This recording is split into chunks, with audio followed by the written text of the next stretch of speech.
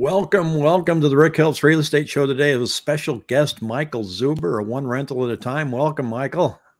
Hey, thanks for having me, Rick.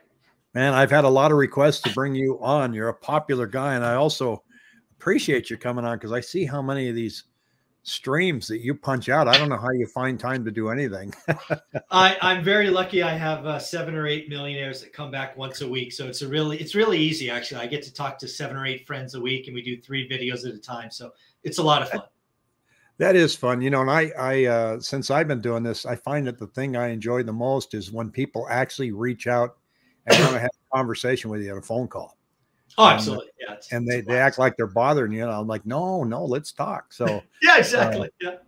So you you focus on helping people purchase homes for rentals, and regardless of where the market is, you have a buy box so that people know exactly what they need to look at to make sure that the math works. So you're eliminating all the emotion in the transaction and just saying, if these metrics work, go for it. If I sum that up correctly?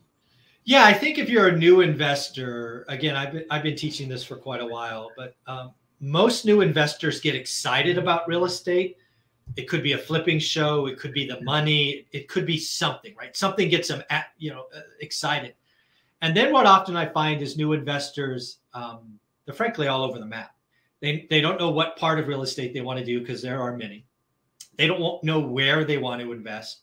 So I have found sometimes people come to real estate, they have a little money in their pocket and they just jump in because it's like, I'm only going to learn if I buy something. And that is, of course, a horrible mistake. Or if they don't have any money yet, they just get lost wasting time and time and time. So I believe the first thing that every new investor should do is to establish a buy box, and it must be tight. For example, a good buy box will produce 20 to 40 active listings, no more than that. And the reason it needs to be that tight is you need to be able to look at it for 20 minutes every day.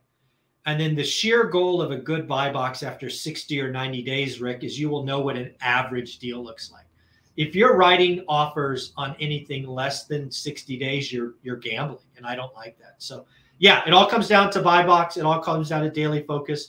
I believe there's only one question that matters, and that is, what is an average deal in my buy box? And then I only write great offers. It is really that simple, and it's non-emotional. Yeah, providing people put the work in, and it's looking at the data, and this is where YouTube really gets screwy, because I've kind of developed a little habit where I look at the headline, then I look at the devil in the details.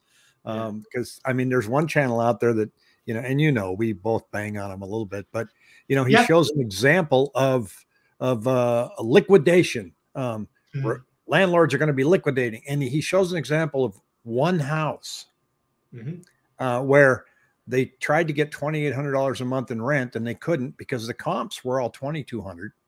So he had to drop it by $600. Well, that's it. Everything's crashing.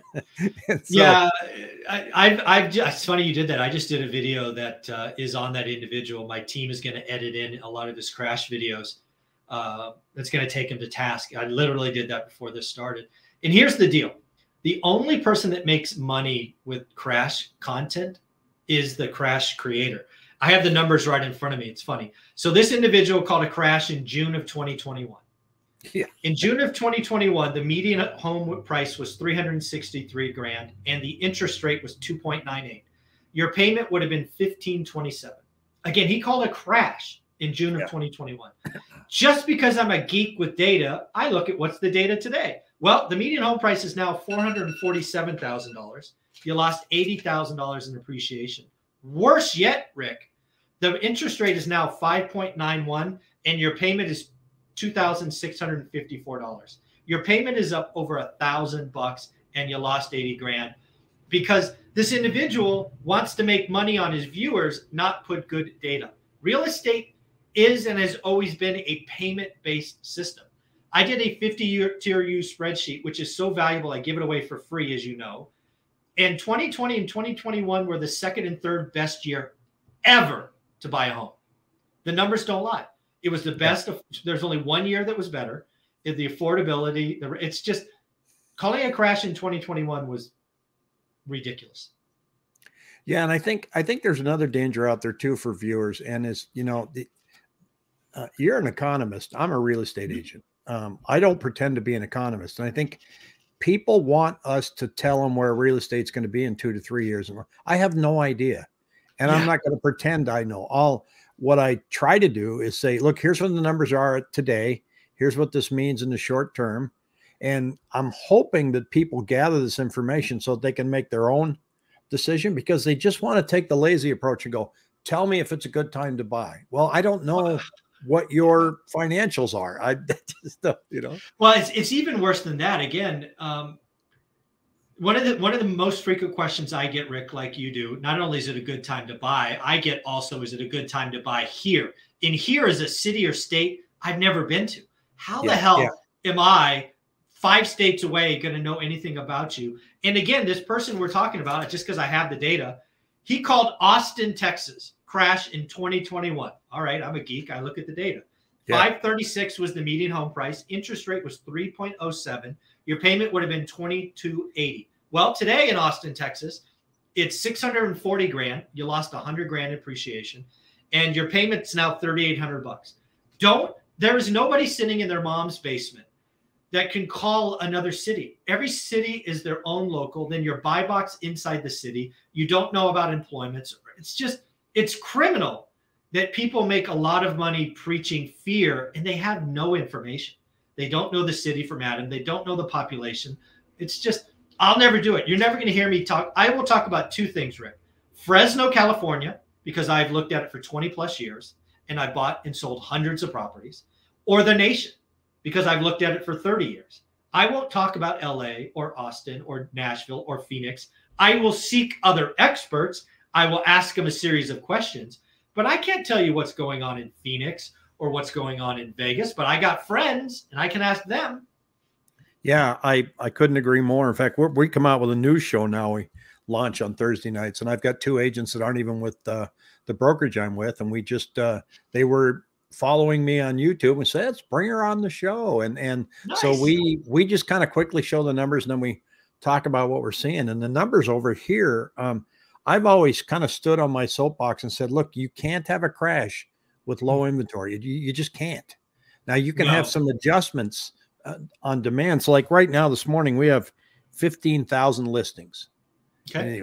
And so we hear it's up 160%. And the other thing I like to say is a high percentage of a low number is still a low number. So yeah, we're up 150%, but 15 grand isn't enough. But here's the really interesting one though, Michael, is I track a 7-day moving average. Now I kind of have to wash some of these numbers out because the 4th of July is in there. But we had 4,293 homes come on the market over the past 7 days, but only 2,397 contracts. That's a record low. And that's what's happening to our market.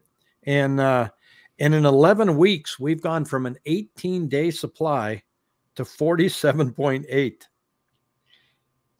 I like it. Yeah. So this is why you got to go local, right? That's why I'll never talk about Phoenix, right? I read the headlines, but I don't know what's going on in Phoenix. I have my suspicions because I know what a recession will do to the economy. I can ask intelligent questions, but yeah, I mean, that's all great data.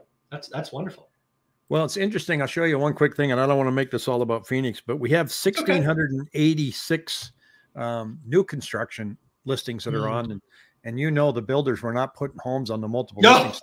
Why would they? Yeah, but I wouldn't either. But they're slapping them out there now, and I get text messages, and so it's interesting. But here's kind of a telltale thing here. So this lags about a week. It says all of our listings are at 13,000. We're actually at 15,000. So that'll get updated, Saturday, and we'll be above 18 and 19 numbers. But check this out.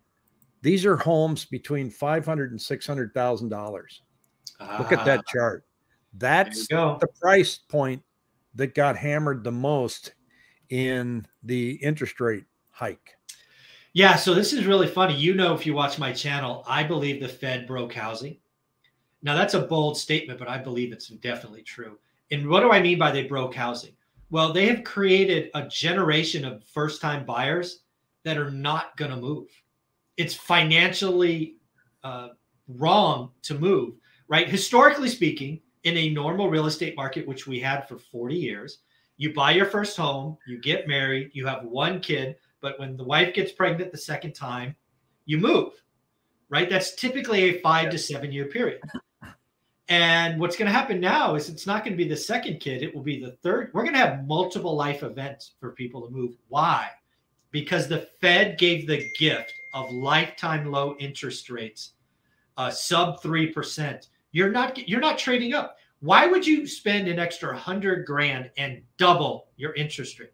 The answer is you're not. You're going to go down to the furniture store and buy a couple of bunk beds and call it a day. You're just not going to move. Yeah, and that's and it also makes me have the question that says, I think, and I could be wrong, but because of that, are we going to see a listing ceiling? In other words, listings are going up. Are we going to hit this point where there's just not going to be a lot more listings because people, why are they going to give up that 2.75 rate? You know, I think it's really going to be interesting. If you watch my channel, you know that I believe July 20th is going to be day like an earthquake. Yeah, I've seen that. I live in California, so I have earthquakes. It's going to come out of nowhere. It's going to shake the world, and it's going to impact buyers and sellers. And you as a real estate agent, especially somebody who looks at the data weekly, you're about to have 60 days of a lot of noise. What do I mean by that? Yeah. So what I think is going to happen first is buyers are going to see National Association of Realtors talk about inventory and transactions and all. It's going to be spun in the most negative way possible by every news media because blood sells. So that's going to scare buyers, right? We've already lost about 18 million buyers who were approved at 3% that are not approved at 6%. We're going to lose more. Buyers disappear. Then what's going to happen is you as an agent are going to see a flood of new listings. Why? Because the consumer is so freaking predictable. They're going to see these National Association of Realtors. They're going to look across the kitchen table or bed or wherever they're going to have this conversation, go, honey, let's sell. Let's get out at the top. We'll rent somewhere. We'll live with your mom or dad or whatever, and we'll buy back cheaper. Isn't that a good idea? Let's go get all the money now, and we'll buy back when it's cheaper. Lots of people are going to list. Yeah, and is it going to be cheaper? No, well, this is again, these are dominoes that I see clear as day. Yeah. That's going to happen. And then over the course of 30 days, Rick, you're going to get a lot of angry phone calls. You're going to get a lot of angry phone calls as a real estate agent saying, why isn't my house selling? Why don't I have an offer? Blah, blah, blah, blah, blah. And then you're going to have a conversation at day 45 and say, well, do you want to sell or do you need to sell? Because you're going to have what you are undoubtedly going to find 10, 20, 50% of this flood of new listings are going to be want to sell. And the want to sells are going to leave. They're going to, right? We're going to see a flood. Inventory is going to spike and then it's going to slowly come down not because of closings, but because of cancellations or expires. When was the last time you saw hundreds, if not thousands of cancellations and expires? It's been years. Oh, well, I looked at the numbers and this is interesting. June 30th, we had 150 expired listings on multiple listing service. July 1st, 500. Yeah, see, that kind of trend is going to continue because I believe this July 20th date, which will hit the media the 21st and the 22nd and the 23rd, it's going to scare buyers to hibernate. I'm going to wait 6 months. We're in a recession. I don't know what's going on. And sellers are going to be like, get me out, get me all the money. And then you're going to find need versus want, because if you want to sell and nobody's coming, you're not going to discount. You already got a lifetime low interest rate. You're going to be like, oh, nobody gets it. We missed it. We'll stay put. Then you're going to have some people that need to sell. And it's going to be very interesting because I think there's 3 markets in real estate. If you're below the median in most of the country and your stuff makes good rental, you're going to sell for a fair price. That move up, which you just showed, that is that market in Phoenix, that 500 to 600, which I would call the move up market, dead as a doornail. If I was going to shop for anything, it would be in that market and I would get a monster deal from someone who had to sell. And then there will be luxury.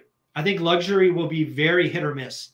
Some stuff with the perfect, because in luxury, all you need is one buyer. If you've got that property in that spot for that person, it'll go. But I think luxury gets really soft. I think luxury in Vegas, nothing, crickets. A friend of mine I get on every month or so, Brian Lebo, it's like, dude, you're in trouble. 7-figure homes in Vegas, not good. And Vegas always lags like 18 months behind the regular economy. Like, so the economy improves, Vegas isn't going to feel it right away because people don't go to Vegas until they've saved money to go to Vegas. So that lags about 1.5 years. But I think you're right in that price range where I just saw the inventory spike up, that it's going to be very quiet there. And we're quiet now anyway, because it's hot as hell. I mean, and it's going to get hotter August. Well, it's interesting. People probably don't feel it right now, but we've actually had a mild summer. 109 mild. Well, yeah. I mean, Michael, every year, I've been here since '96. The week before the 4th of July is when we hit consistently between 115 and 118. Oh, wow. Every year. And what happens is that heat builds up and before the 4th of July, typically, and then that's what brings in the monsoon moisture. So then the moisture comes in, we start having the storms, it cools us down a little bit. We didn't see that this year, although the monsoons came early. They come in, but we never got that heat spike. But it's still hot, and nobody's going to open houses because gas is $5.50. And guess what? School starts in some areas here on July 20th. Oh, really? Oh, wow. Yeah, and so by the second week of August, all the schools are going to be going. So right now, people aren't looking for homes. They're vacation, last minute vacation. Yeah, I got to get San Diego before school starts. And so there's a bit of that. And I'm in a bunch of Facebook groups with real estate agents, and you were talking about how real estate agents are going to get yelled at by the sellers. And I had a client that did that too. I mean, he was convinced that he was going to have 40 people through his house over the weekend, and he'd be looking at multiple offers on Monday because he was looking at January and February. And no matter what I told him, I'm showing him the stats going, look, it is a seller's market, but it's really calmed down. We don't know how this is going to shake out. And he had 2 people come through the house, and he was just livid. My fault. What are you doing to market this? What else are you doing? And I see that in Facebook groups. Agents go, anybody got any ideas on how I can market this house better? They don't want to reduce the price. Well, yeah, again, right. It's easy for me to say, but real estate agents, your world has changed. Your job is to qualify that seller before you take the listing, because once you sign that contract, you've signed up to be yelled at, right? That it's your responsibility as a professional to execute that transaction. So your time to qualify that seller is before you sign. And unlike the last 2 years where money rained down on fools, take the listing, throw it up for any stupid price, you might get it or more. The next 2 years, not the case. Well, that's why I like to talk about a price range. These brokers that go out and go, give us 15 minutes and we'll give you a price. Yeah, broker price opinion in 15 minutes. That's fun. What do you mean give you a price? It's their house. I think it's our job to say, look, here's where it falls. And it's tricky now because if you're looking at Zillow, that historical data doesn't count because the closed sales right now are not based on the interest rate hike we had. Yeah, so exactly. Look at months old. July comps. You gotta. But whenever you go in on a listing appointment, they've got that Zillow number right in front of them, and they drill it in. It's Zillow says. Well, okay, so I won't market at Zillow prices. In fact, that didn't work out too well for Zillow. But yeah. You like losing $600 million? Go for it. Yeah. Well, speaking of losing money, you guys touched on this. I think it was yesterday when you were talking. Was it Yang? Yeah. iBuyers, Open Door. Yeah, Open Door. Yeah, I heard. And again, you're in the numbers, so. It's really funny when you look at 15,000 listings in Phoenix, right? Because you got to remember there are 2 large numbers that kind of skew that. One, you've already hit new home, like new construction. Yeah. 10% of your listings are new construction, which didn't exist a year ago. So if you want, I would back that out to make it apples to apples. You're at 13.5. Then you look at Open Door, and again, I don't know if this is true, but I've read that Open Door's got over 1,000, and I think 1,100. That is true. In fact, they have. They've got 580 that aren't done yet. You know how they remodel them? They don't really remodel them. They just put in they throw paint. Yeah. And there's one iBuyer here. They didn't even paint all the way up to the ceiling. You could just walk in and so they're going to go broke. I think all iBuyers had their day. I got to tell you, Rick, if you're a buyer, I mean, forget it. If you're a buyer, if you're a flipper of any size, and you couldn't make money the last 2 years, you are a horrible operator. Horrible. Yeah, and I don't get it. I mean, I know a friend. She she got an offer from Open Door down in her house, and they offered her 680,000. I couldn't believe it. And they turned around and sold it for 660. And in November of 2021, things were flying pretty good then. And I understand how Zillow did it. That will be talked about at Harvard Business School for years. But I've asked the question, what are iBuyers going to shift to a different model because they don't want to be property managers? They have, if you look at their shadow inventory and the number of listings they have now, Michael, they have a 9-month supply of homes here in this market. Yeah. So I think iBuyers, I think there's a couple of things that are going to blow up over the next, call it 8, because I think the next 2 years are going to be rough. You've heard me say this, Rick. I think we are going to have the largest crash ever in real estate in the next 2 years. Hehowever, it's not in price, it's in transactions. Yeah, we're feeling that already. Yeah. Yeah. So I think we're going to have the largest. And again, people hear me say transaction, they're like, it doesn't matter. I'm like, bet your ass it matters. You know how much money in part of our GDP is in housing? It's like 15%. And if you whack half that, you could lose 4% of GDP easy, and that's not coming back. So we are going to have a recession. It'll probably be real estate led. And then the question comes back to the housing market being broken. And you may see some markets, like if you have a market dominated by iBuyers and they decide to give up, that could hurt because that inventory is going to come out and they're going to fire sell it because they'll take an accounting charge and reserve for bad debt and call it a day.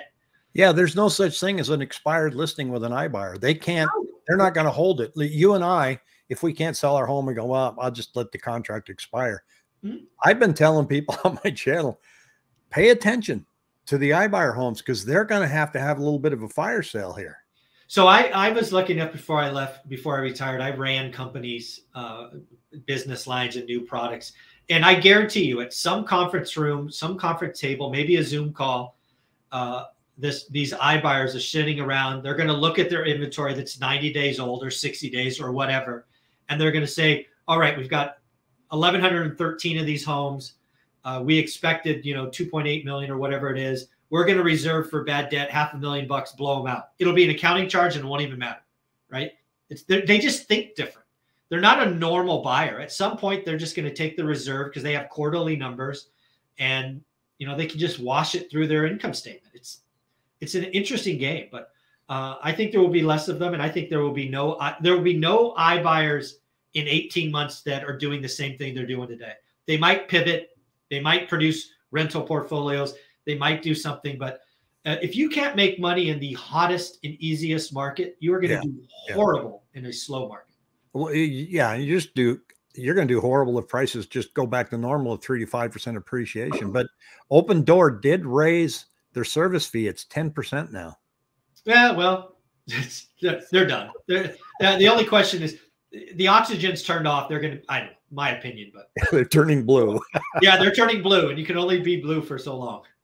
Well, it's an interesting market to watch. I know in real estate, we get accused as realtors of manipulating the market and telling people to buy. And I've never sold anybody a house. I've managed through the transaction, but I've never said, here's why you should buy this. Yeah. That's your call. Awesome. And so, I'll manage you through the sales process too. And I'll tell you if I think you're too high or, and other variables, but I don't have that kind of influence on YouTube. So, you don't either, right? Not at all. You can say the market's going to do just great and people are not going to run out and buy a house because Michael Zuber said it's time to buy a house, but people enjoy it. YouTube's fun. I decided to do it once March 2020 when they told us to stay home. I thought real estate was toast. Yeah. So I'm sitting there going, well, I guess I'll just update people on the numbers because there's nothing else going on. There were no open houses. Yeah, there was about a 4, maybe 5 week period where we just thought the world was ending. Yeah. And then, it didn't. Yeah, it didn't. Well, Mike, I really appreciate you taking the time to talk to me today. I'll let you go because I know you're just super duper busy, and let's do it again and catch up. And maybe we can talk after the NAR comes out with us and see what kind of boots on the ground feeling that we're going to have here. So I would love that. All right. In the meantime, have a great week, huh? Take care. Thanks again. Thanks, pal.